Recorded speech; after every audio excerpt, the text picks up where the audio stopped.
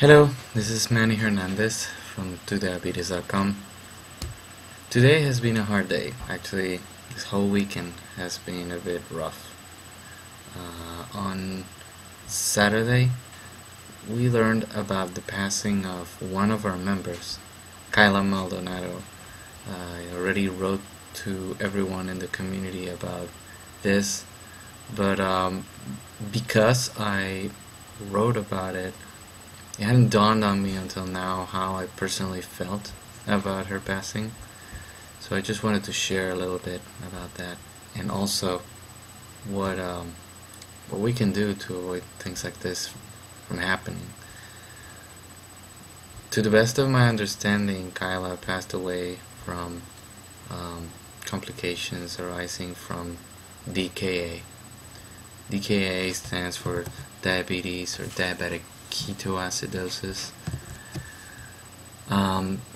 This happens when there's an excess amount of ketones that result from the complete starvation of the body cells of their glucose, of the glucose that runs in our bloodstream.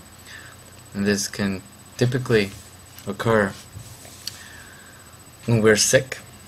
When we are sick and we have, because of an infection or being sick, we have an excess high blood sugar. When we don't take adequate insulin doses to cover for blood sugars in our bloodstream. When we have not yet been diagnosed with diabetes and have very high blood sugars. I should have said very high blood sugars, and due to stress. So for the most part, these are things that are in our control. Obviously we can't control getting sick at times, but we can control keeping an eye on things while we are sick. And we definitely can control making sure that we take the right doses of insulin.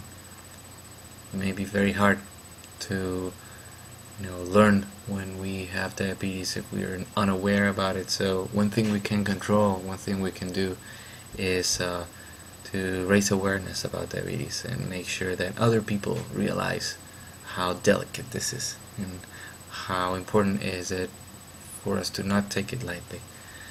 And stress most certainly surrounds us every day of our lives, but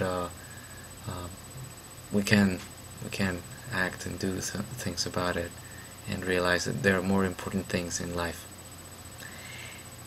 And life itself is one of them. So this is so true.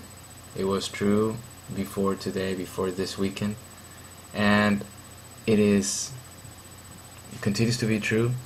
DKA, diabetic ketoacidosis, can kill. So please take care of you guys. I don't know if the combination, I guess, of the fact that Kyla was the first member in the community that we learned she had passed away, or because she was a fellow person with diabetes, or altogether because it just makes me realize or remember once more how fragile we all are. So just take care of yourselves, guys. Let's make sure we keep an eye on each other and help each other out and continue to grow as a family and grow healthy and get old healthy, because having diabetes doesn't equate a death sentence. So please take care of you guys. We dedicate to Kyla this podcast. I'm just gonna end it quietly.